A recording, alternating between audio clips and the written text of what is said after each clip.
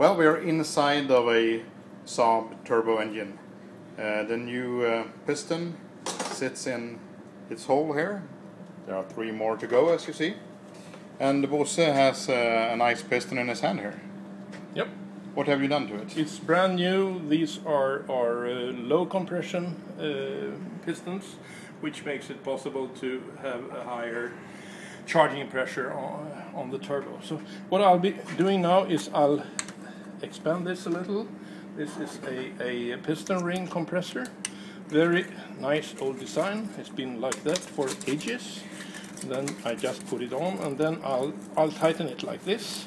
Piece of cake, yeah? It's pretty easy actually. And this has been like this for at least 50-60 years or even more.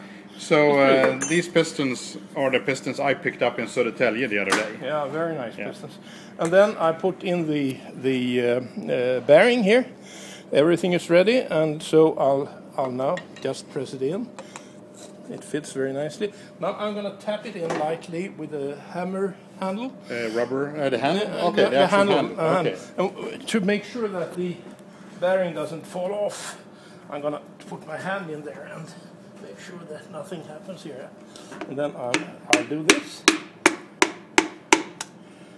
Make sure that it fits tightly. Oh, that's pretty easy. Should we say smooth? It works really smoothly.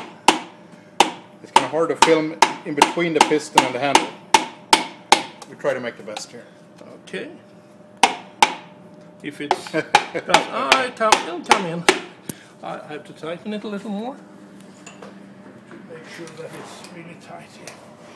I'll tighten it, and that's it. And then it should go in properly.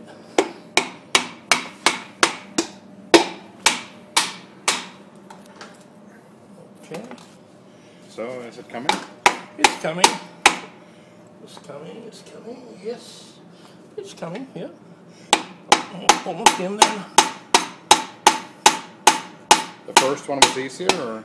The first one was a little easier, yeah.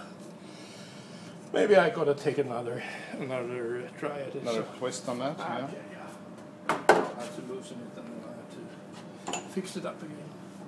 No worries, it's easy. And then so use a hex for that, yeah? Yeah. I'll take a new grip here. I think it got stuck a little there, so we'll just retract it a little and then... Okay, you don't have to take everything's here. I can push it out like this, and then I take that, loosen it so I can compress it properly. And the idea with the hammer handle is that you shouldn't press it too hard, you know. Yeah, this is pretty okay now. Now it should go in. I hold. I think it came loose now. Yeah, the bearing has come loose, but I have it under control, so no worries. Here it comes, here it comes. It's coming here. There we go. Well, it wasn't a good hammer, but the handle was okay. Now it's in. Nicely. There we go. Yep. 2 to go. Yep. This is SAAB's United. Always on the edge.